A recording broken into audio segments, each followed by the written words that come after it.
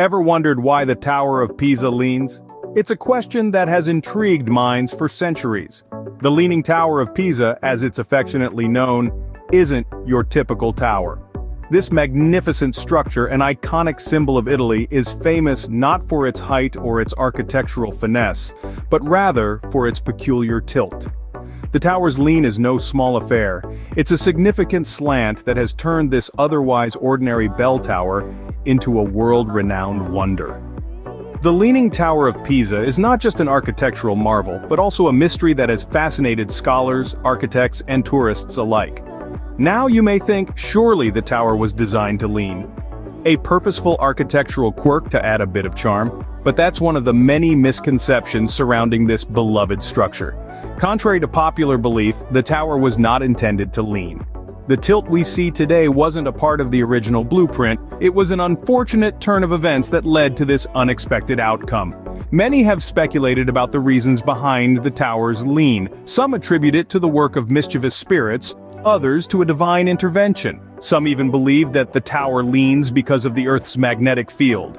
However, these theories, while entertaining, are far from the truth. The real reason behind the tower's tilt is a combination of human error and natural circumstance, but to fully understand why the tower leans, we have to delve a little deeper into the story. We need to peel back the layers of history and unearth the secrets that lie beneath the tower's foundation. So, let's embark on a journey. A journey that takes us back to the 12th century, to the inception of this architectural marvel. It's a tale that's as captivating as the tower itself, filled with ambition, adversity, and intrigue. To unravel the mystery, we need to travel back in time to the origins of the Leaning Tower. Our journey begins in the late 12th century in the city of Pisa. A bustling maritime city-state, Pisa was a powerhouse in the Mediterranean, its wealth and influence rivaling those of Venice and Genoa. As a testament to their prosperity, the Pisans decided to construct a cathedral complex. A cathedral, a baptistery, and a bell tower. That bell tower is what we now know as the Leaning Tower of Pisa. The architectural style chosen for the tower was Romanesque, a style characterized by rounded arches and symmetrical design. The tower was to be a freestanding bell tower, or campanile, for the cathedral. It was designed to be 8 stories tall, with a circular base and a series of arched galleries. In August of 1173, the construction of the tower began under the guidance of the architect, Bonanno Pisano. The first phase of construction saw the completion of the tower's base and the first 3 floors. However, it was during this initial phase that the early signs of the tower's infamous tilt began to appear. The tower was being built on a foundation of dense clay, fine sand, and shells, a subsoil known as marine clay. This type of soil, while capable of supporting buildings of modest size, was ill-suited for a structure as ambitious as the tower. As the weight of the tower increased with each new floor, the soil began to compress unevenly, causing one side of the tower to sink. Despite these alarming signs, the construction continued. It was believed that the tilt could be corrected by adjusting the design for the remaining floors. The idea was to build the higher floors with one side taller than the other to counterbalance the lean. The architects and builders of the time were confident in their skills and the strength of their design. They believed they could control and counteract the forces of nature that were causing the tower to lean. However, the architects and builders didn't anticipate what was to come. As the tower grew taller, a strange phenomenon began to occur. The tower's sturdy marble facade began to tilt. The reason? The very earth beneath it. The tower's foundation was laid upon a dense layer of clay, fine sand, and shells, a subsoil composition that was far from stable. This subsoil, known as marl, was unable to bear the weight of the growing tower, causing it to lean. The leaning of the tower wasn't an overnight occurrence, it was a slow and gradual process. As the construction continued, the lean became more pronounced. The builders were not unaware of this unusual development, but they were architects, not geologists. They could not have fully comprehended the geological complexities that were causing the tower to lean. Interestingly, the construction of the tower was not a continuous process. It was halted several times due to wars and skirmishes. And though these interruptions were frustrating for the architects, they were a blessing in disguise for the tower. Every time the construction stopped, The soil had time to settle and compact under the weight of the existing structure, providing a more stable base for the next phase of construction. Had the tower been built in one go, it's likely it would have toppled over long before it reached its final height of over 56 meters. The pauses in construction, ironically, were fundamental to the tower's survival. The tower's lean increased over centuries, not years. It was a slow dance with gravity, with the tower leaning further south with each passing decade. The architects tried to correct the lean, even going so far as to build upper floors with one side taller than the other, but to no avail. The tower continued to lean, becoming the architectural marvel and the subject of intrigue that it is today.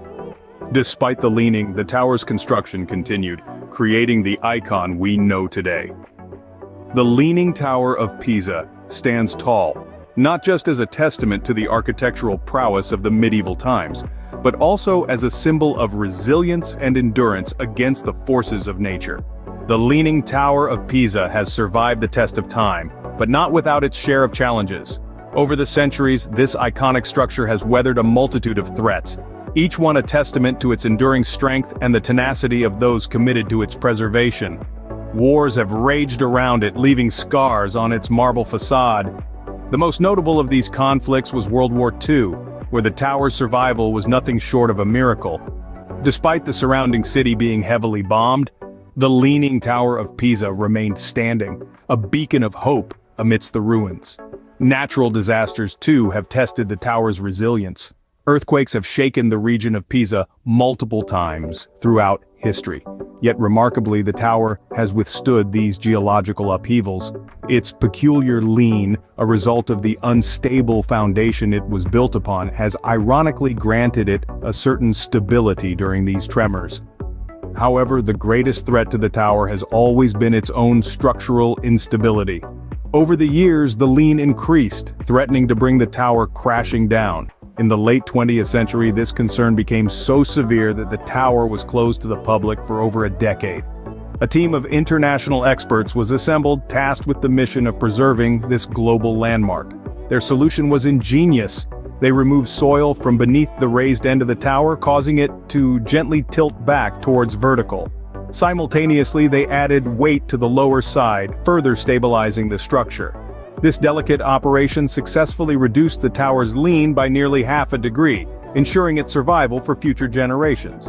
Today, thanks to these preservation efforts, the Leaning Tower of Pisa still stands tall. Or rather, it stands leaning, a symbol of resilience in the face of adversity. It's a testament to human ingenuity, our ability to adapt and overcome, and our enduring fascination with this architectural marvel. The Leaning Tower of Pisa stands today as a testament to human ingenuity and resilience. From a construction mishap to a world-renowned landmark, the Leaning Tower of Pisa has truly made its mark. Today, it stands not as a symbol of architectural failure, but as a testament to resilience and ingenuity. It reminds us that sometimes imperfections can become our greatest assets. The tower's distinctive tilt has made it a beloved attraction for millions of tourists every year. Standing at the heart of the Piazza dei Miracoli, it shares the stage with the Grand Pisa Cathedral and the circular baptistry. Yet, despite being in such illustrious company, it is the Leaning Tower that steals the show. Its unique lean, a result of an early miscalculation, has become its defining feature, attracting people from all around the globe. But the tower is more than just a popular tourist spot. It's a living piece of history, a cultural icon that has witnessed centuries of human civilization. For Italians, it's a source of national pride. For architects and engineers, it's a study in resilience.